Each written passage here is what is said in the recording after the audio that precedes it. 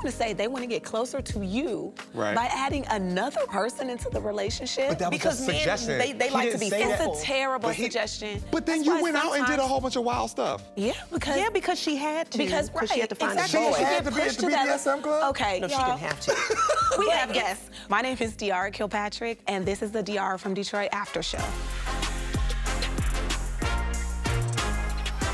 So I am joined today by my two beautiful castmates, Dominique Perry, who plays Aja, and Brian Terrell Clark, who plays Mr. T. What's up, y'all? Hey, what's up? So can we talk about the beginning of the episode? It just throws you right in, right? With the three of us. Yeah. Can you believe it? Looking like a sexy 1970s power. My top knot bun was top knot. Yeah, it's The giving, hat was hatting. It's giving blaxploitation. And the music actually helps too. I mean, the music selections on this show is amazing. And the guest stars in this episode. The guest stars. Cash Doll. Yeah. What? And John Sally was so great in this episode. Yeah, I was so happy and proud that both of them agreed to be on the show, because Cash Doll, obviously, she's like a Detroit icon, and John Sally is a Detroit legend who was very famous when I was growing up as a real member of the Detroit Pistons. So, we are halfway through the season. We find Diarra and Moni with this backpack full of evidence and a mission.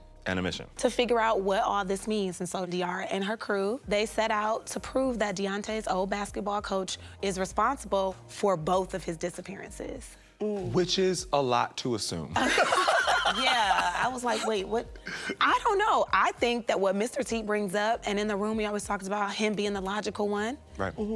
Why would you disappear for two separate reasons? That's very unlikely. Yeah. Well, let's get into it. Let's get into it. My favorite scene was definitely Swa's teacher lounge visit. It took me out. It was just so well done. It's the way that y'all were just having the chemistry. It was strong, and the banter was just amazing to me. I didn't even know, honestly, that Morris had it in him to be that kind of funny. I was gonna say, and was you bringing it out of him, or was he bringing it out of you? Because that conversation at the end about the suit. Yes, the suit. That was my favorite thing. I will give you this if you stop embarrassing me.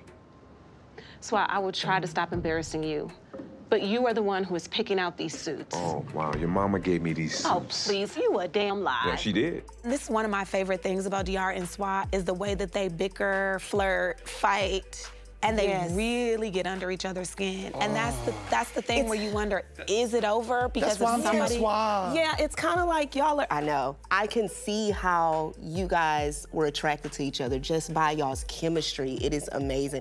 And it makes people want to be Team Swa, to be honest. Once they kind of see that scene and like how y'all correspond and talk to each other, it's amazing. I love it. Okay, so y'all like Swa. Y'all are a SWAT team. Of course. But my favorite scene is the poker scene.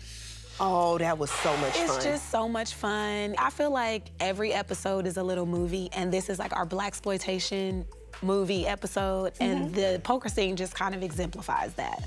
It just set a tone for this world that I think was, it's not only like getting into the underworld of Detroit, but it's also cool. You understand why like high rollers want to go into the basement of a barbershop. Absolutely. Yes. And then Diarra is left in a pinch when Swa cancels his check. Yeah. And all the money she has is in her hand. Yep. And that's when you know she's about to go too far. And she has this kind of bold theory of how she's gonna break this guy. What do you think about this theory? Was it smart or was it asinine? I just love that it didn't work. Yeah, I think it could have been smart based on, you know, all of the things that you were concocting up. But when it didn't work, I was like, oh my God. I was like, when is he gonna break? When is he gonna break? Because you was coming at him with the insult. Playing tight for all that mouth. Don't worry about what the I'm doing. Looking like an ashy-ass milk dud. It's cool to jump to conclusions in life stuff like this. She's in a basement. You're like I'm getting shot. Like, things are getting crazy. Someone got shot in front of you. You're in a very high stakes. We all know the danger of being down there. It's grills on the bar from somebody's mouth that got ripped out. When does jumping to a conclusion go too far? When your life is in danger? Oh, I think we saw it in this episode. A lot of the shows that I watched growing up, like Columbo, the detective would just go and hound somebody until they confessed. Yeah. You know, and I think that's kind of what Diarra thought she was doing. And then by the end of this episode, she realizes, oh, this is real life, and the stakes are real, and the consequences are real, and you were like, I need my money back. You played that so good. Like when they were, it was getting crazy, and you acted your behind off when they was like escorting you out. Well, not escorting you, they was picking you up and throwing you up out of there. Kicking. Them feet was going. I was like, ooh, I love it. I love it. What's y'all's favorite line of the episode? Still, the scene that sticks out to me is you and Swa at the school. And then, what was her name that kind of walked? She walked low by. standardized test score having ass. Oh, that was hilarious to me. And the fact that she walked by and like kind of like agreed with him. I was like, yeah, what? Something like that. I agree. I'm with you. She agreed with him. I was like, what is happening? Was that improv? That was improv. That was improv. I knew it. Yeah. That was a great line. I was like, I'm gonna insult this, but I'm like, what's a teacher insult? I don't blame you. With your low-ass standardized test score having ass. My favorite line is probably, where did Anita Baker lose her virginity? Oh, I love that line. Auntie Nita, I love you. Like, I'm a little nervous that she's gonna be like, keep my name out your mouth, Miss Kilpatrick. I used to sing background for you, Miss Baker. You did, and that's true. All I have to say is I had nothing to do with that line. But wait, it's not disrespectful, we just love you so much. I love you so much. She probably would actually, don't she be tweeting? She tweets? She probably is gonna tweet where? I hope you don't. That would be funny. Miss Baker, if you tweet us where you lost your virginity in Detroit, it might be a little too much for my soul. I feel like you should tweet it and just don't put any explanation. That's what I just said. Just say like backseat.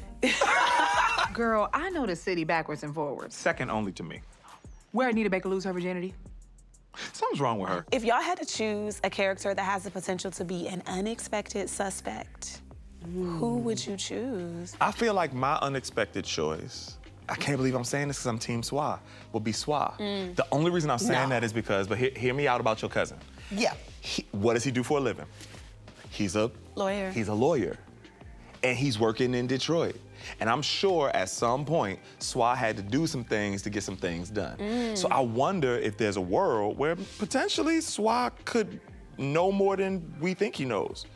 He also, he keeps trying to get you to be quiet about this case. That's true. So it's well, like, if that's the case, Aja was doing the same thing. Trying to keep you. No, I'm not saying wait, it would hold be on, me. you about to tell us something? I'm not saying it would be me. So y'all a whole shady little family. the family, the whole family? Oh, it's the family. I didn't even think about that. No. Well, anything can happen. We will find out. Man, I love breaking down these episodes with you guys so much. Thank you for being here. It makes me feel like we're a part of the audience as we like uncover each piece and talk about each piece. So I hope the actual audience out there, I hope you guys feel entertained and inspired, because at the end of the day, we really create this show for you in mind, for your entertainment. So join us next episode and we'll be right here waiting.